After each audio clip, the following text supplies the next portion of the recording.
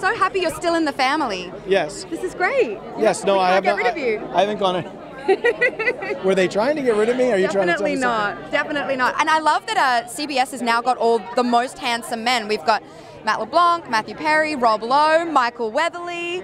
Yeah. It's the Handsome Men Network now. And Mark Harmon. And Mark, I mean, obviously, that's a given. That's a given. So, what are you loving so much about Bull?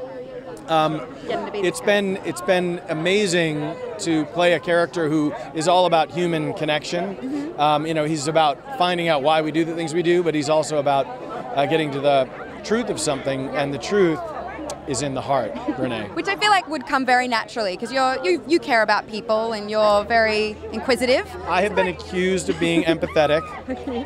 Love it.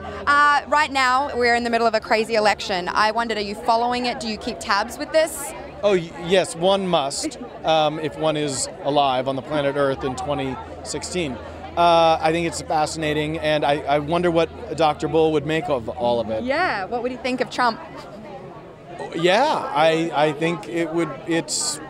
Let's ask Dr. Phil. Let's ask Dr. Phil. I don't want to answer that question. That's fair enough. The Olympics are happening right now. I know that you're super busy, you're filming, but is there a sport that you've been watching or something that you really feel like you need to watch? I got stuck watching the guy who ran and jumped and did the thing and his leg snapped. Yamina, hiya. Yeah, so you watched for the gore.